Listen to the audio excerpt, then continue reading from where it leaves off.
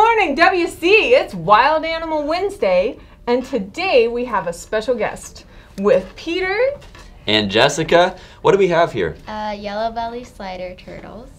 We've got two of them here? Yeah. And where did you get these? That one is from South Carolina, and then that one's from Florida.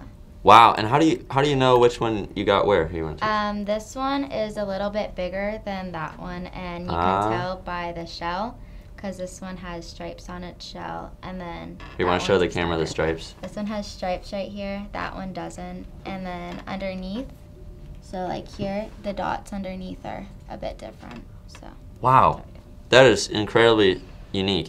And you said you got this one in North Carolina? South Carolina. South Carolina. And what were you doing in South Carolina buying a turtle? I got that one for free.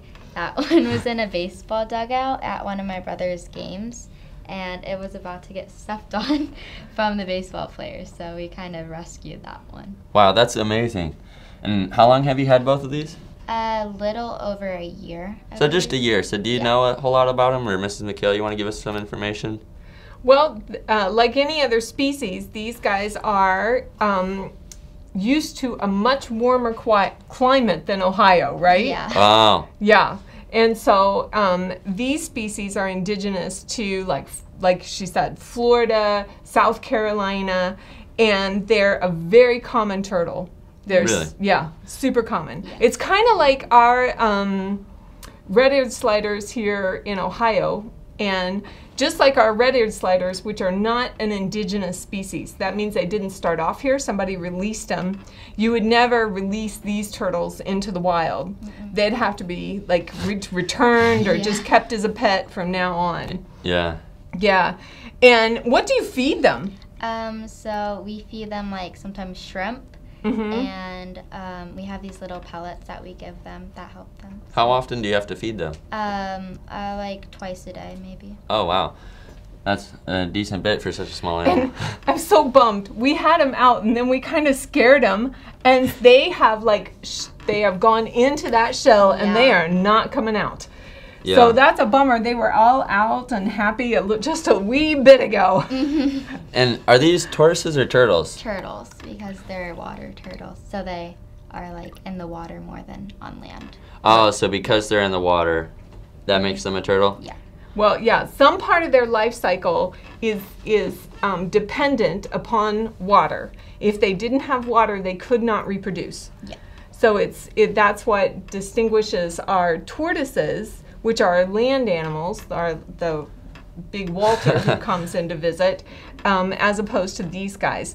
Now, I have a little story. Do you change their water quite often? Not often, because they have a lot of water, so it's really hard to change. Oh, okay. So it's heavy, and so like once, like I think every month maybe. Uh-huh. So, do you have a filter in there? No. Oh, so wow. My dad has to do that. Oh, that's bold. This is a whole family outfit.